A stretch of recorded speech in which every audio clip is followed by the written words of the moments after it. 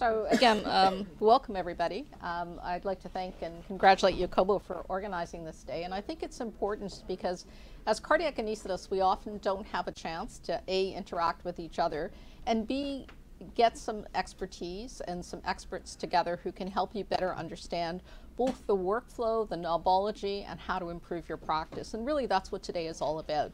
It should be relatively stressless for you and more stressful for us. So I was tasked with talking about the mitral valve, and what we're going to do over the next 20 minutes or so is look at the 3D mitral valve data sets. We aren't going to spend a lot of time on acquisition because I think acquisition is basically a hands-on exercise that you will have the opportunity to indulge in the next little while. We are going to talk briefly about optimization and manipulation, but the reality is I'd like to sort of take you through some of the options in what you can use your 3D data sets for, and in particular, perhaps some of the measurements. The only disclosure I have is that I do receive book royalties, and as you can see, Wayne Gretzky is not going to get me very far. In terms of 3D mitral valve analysis, we're going to look at different ways to manipulate your 3D data set. So we're going to look at things like angled views, 3D live views, layout views, a bit about cropping, multiplanar reformatting, iSlice, and mitral valve models. So what's it good for? What do people do with their 3D data sets? For some of my colleagues, it's just the ability to obtain a 3D data set, and that's sort of the pinnacle of the day. For others, it's what can we use it for? And we can use it for a few different things. We can look at the 3D data sets in terms of understanding mechanisms, so why the patient has a particular pathology. It's designed specifically to help diagnose various pathologies, and those includes prolapse, clefts, the location of mitral regurgitation and the severity of mitral regurgitation. A bit about quantification, so we can use it to obtain more accurate linear measurements, mitral valve area, for instance, in mitral stenosis, mitral regurgitation, vena contracta area, and models. And what do models give us? Models gives us numbers, numbers, numbers. And are those numbers relevant? Well, it really depends on your practice. And importantly, it helps guide procedural, it provides procedural guidance as well. There's several good papers out there that look at the benefit of 3D, and there's no question that it does provide some benefit. There's literature to support that, mostly in the location of pathology and the diagnosis of pathology. So what do we need to manipulate with our 3D data set? Well, there's two groups that you can divide them into. One is using no special software, and the other is using specialized software. Amongst the no special software group, you can look at your 3D data set in terms of how you acquire your 3D data set, how you optimize your 3D data set, the on-fast view, which is sort of the described view to display your 3D data set. You can look at something called angle views and cropping. With specialized software, you can look at multiplanar reformatting or reconstruction, iSlice, and mitral valve models. And we're going to spend some time looking at all of these. There are several papers out there that also look at ways that you can use your 3D data set. And this is one older paper from 2009 that looks at a framework for describing how to manipulate your mitral valve models.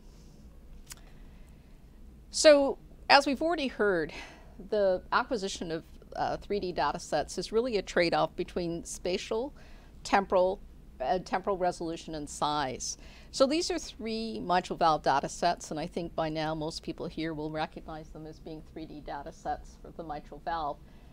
They're acquired from the same patient. How do you think they differ? Or do they differ? Or did I just clone all the data sets? Anybody? Any thoughts? Okay, so no one likes this one. How about the other two? Any thoughts about the other two?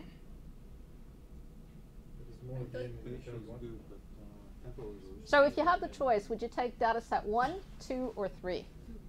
2, okay. So what's the difference? Well, the difference is this. This was a live acquisition of a complete valve, okay? And I did this with just the 3D live button, and it gave me a 10 hertz frame rate. This is a zoom. Okay, 13 hertz, and the last one is a full volume. Okay, so again, you can have a very different display depending on what your acquisition was. Okay, if you want to see the actual data set, I sort of cropped away a few things here, but these are the real numbers that you will see. So what can you change on your data set? So we've already heard a little bit about gain, brightness, smoothing, compression, vision, and chroma. And these are the things and the buttons that you need to learn about on your machine.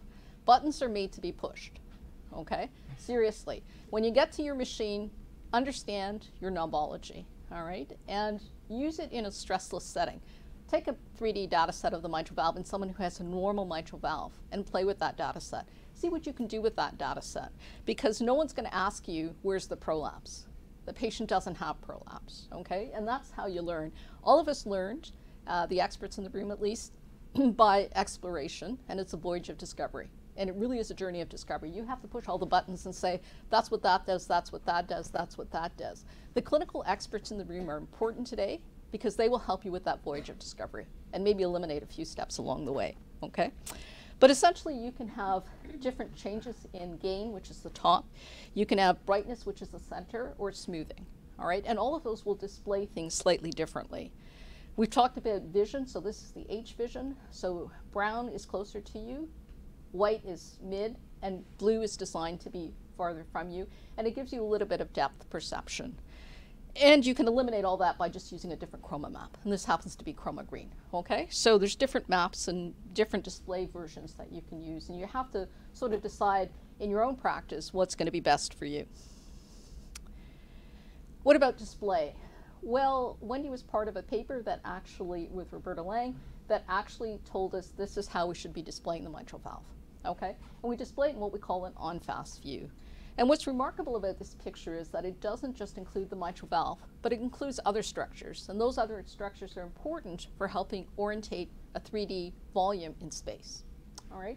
So you've got the left atrial appendage here, the aortic valve here. This is a Phillips version. This is a GE version. Okay? Different patients.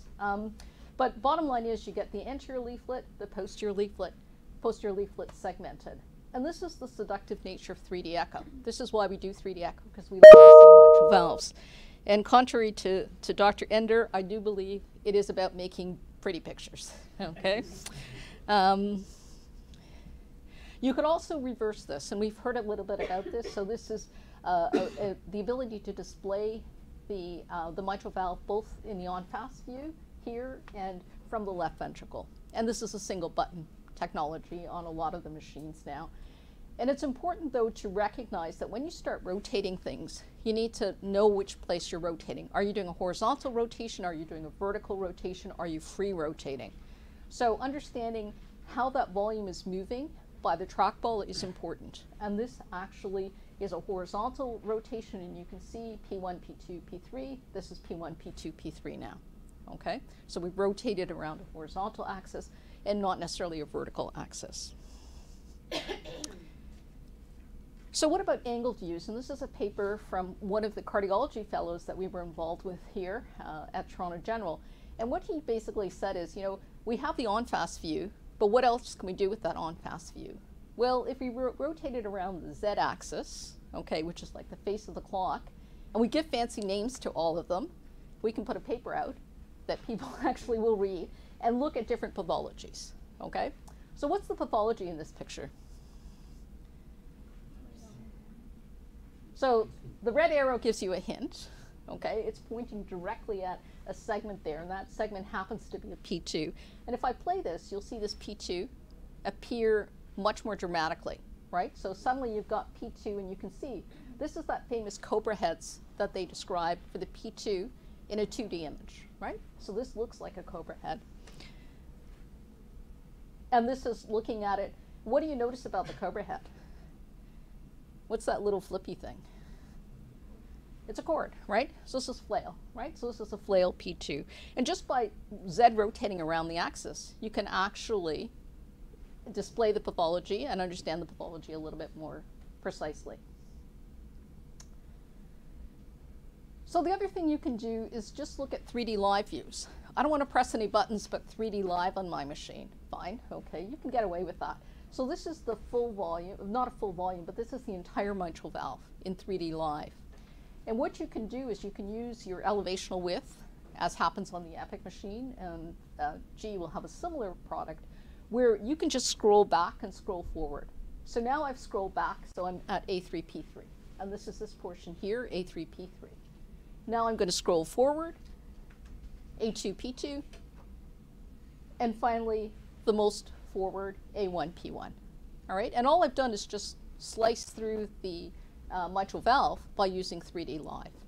And if I'm looking for prolapse, I can actually tilt this so that I'm looking at it not from the left atrial point of view, but through a true sagittal section. So very simply, you can look at a mitral valve without using any specialized software. So we talked a little bit about the layout views, and what? A voice. I'm a ventriloquist now. Okay, so this is Max's discussion about the epics. And yeah. We're moving to the center of the valve. We're now cutting through the two scallops, and now if we continue cutting through here, because that's the video you downloaded. Okay, so again, you can use no specialized software and still manage to scroll through the mitral valve, and you know, if you're fortunate enough, you can hear Max's voice describing everything as you move along here. GE also has similar software. Again, you can look at sort of two orthogonal planes here through the mitral valve, and you can also, on the website, be shown how to look through the mitral valve by using these planes. So cropping. So once you have a full data set, fortunately for the mitral valve, we usually just take the mitral valve. But it's important to understand that you do have a full data set, that if you press auto crop, you get 50% of that data set, more applicable perhaps to the LV volumes than they are to the mitral volumes. You can use box crop. And if you haven't done this before, it's important to learn the concept on a machine, that it is a cube and you can move the faces of the cube independently and trim out the excess that you don't want. And if you're unhappy with the cube being aligned with your data set and you want a free crop, you can use something called plane crop, and that just removes a different portion of the data set. You can use iCrop, which is an adjustable box that happens to be on the Philips machine, and again, you can adjust these boxes, rotate the box, and basically display in a 3D rendering of whatever volume you want. And again, you should play with these tools so that you can understand how to use them when they become important in describing pathology. The same thing exists for GE, as we mentioned. Their descriptions are view crop, parallel crop, two-click crop, and crop tools. And if you use GE machines, again, you should be very familiar with how these work. So what about specialized software? There's a few bit of specialized software. You can either use 3DQ or mitral valve on the Philips machines. And what you do is get deconstruction of your 3D volume into multiplanar reformatting or reconstruction. So here it's an end systolic frame that we're using, and we're trying to, again, scroll through that valve to look for leaflet motion in relationship to the annulus. And again, you'll be shown how to do that if you so choose by one of the experts in the room. The blue plane represents a short axis through the valve. The red plane is often the commissural view, and the green plane represents the sagittal cut through the mitral valve. So again, you're looking for pathology here, and these tools will help you understand pathology and the location of pathology. You can use iSlice, and this is iSlice. So much like you can iSlice through the left ventricle and show short axes of the left ventricle, you can also set the machine up to iSlice through the mitral valve. And with this, you get cuts through the mitral valve, displayed all on one screen now, okay? And you can look at the relative pathologies here. Anybody see any pathology? A lot of pathology, right? Everything's pathological in this patient, okay? But you can do that on a single screen now. You can also do it looking just to see where your location is on your 3D data set there. You can use specialized software with 3D models, and this is an advanced skill, I would have to say. It's sometimes not easy, but you can develop dynamic or static models and use them for quantification. So how many people use 3D mitral valve modeling in their practice?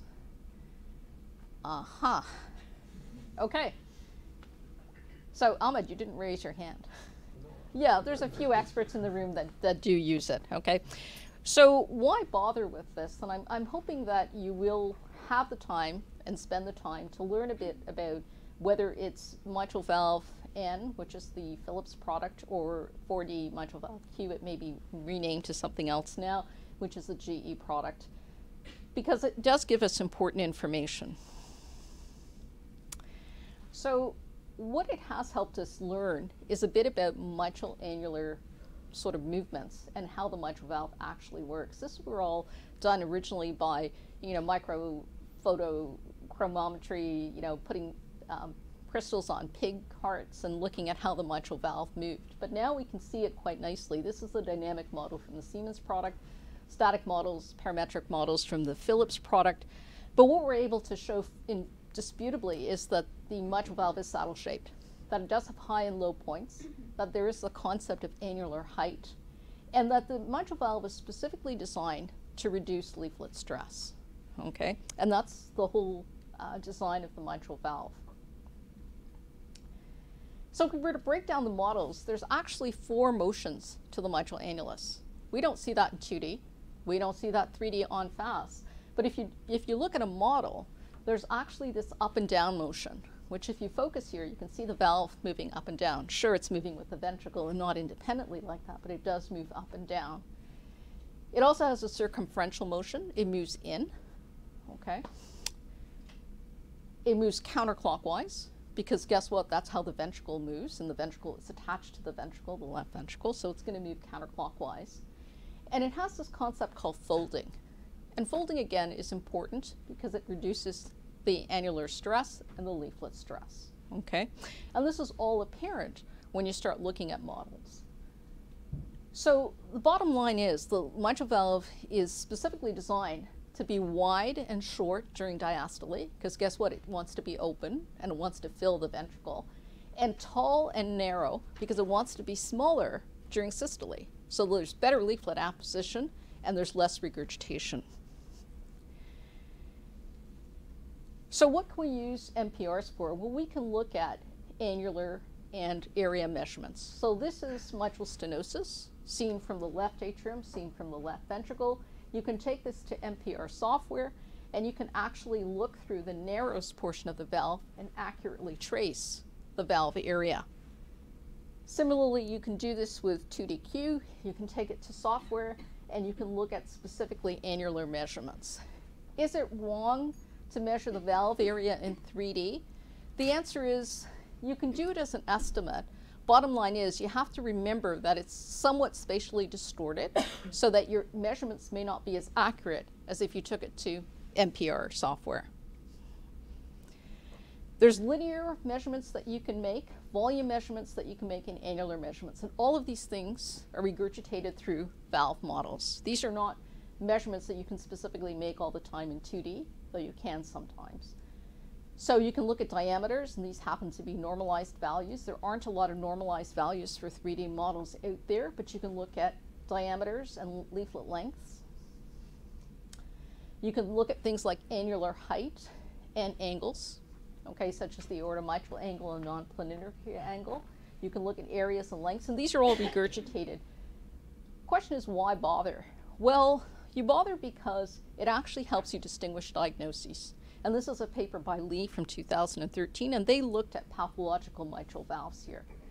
And what they were able to show, again, is that you can determine the difference between, say, billowing flail and Barlow's depending on ratios of annular height to commisural width and the billowing volumes. And you can see as the valve gets more pathological, it actually gets flatter. Okay? So again, an understanding, better appreciation of pathology.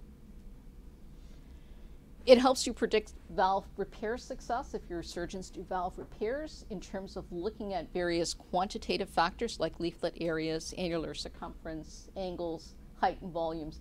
And this is going to penetrate the literature more in clinical practice more as our surgeons start, as the neurosurgeons start to look at this and say, look, I work at a reference center, this is what I need to know. Same thing with secondary MR. More importantly, it will predict failure. So these are the ones you shouldn't start to repair. And what we're trying to do is create not just the art of mitral valve repair, but now the science of mitral valve repair. okay? And your surgeons may start asking for these numbers, and they may start using these numbers as a guidepost to whether things are going to happen or not. And I'm just going to close with 3D color. So you can use it, and it's important to use it to look for MR localization. You can take it to 3DQ software, or any type of software that has multiplanar reconstruction, and actually trace out the EROA. And you can see that EROA is not circular. We calculate a physiological EROA based on a number of different parameters, but now you're looking at more of an anatomical one. And it's important to be able to say this is at a 16 hertz frame rate, so the better the frame rate, the more likely you have more images that you can actually use. So in summary, mitral valve 3D datasets are easy to obtain and optimize. You can use different analysis options to look at the datasets. Don't just look at the on-fast view. And if you model, you can get some quantification that can better define pathology and guide treatment.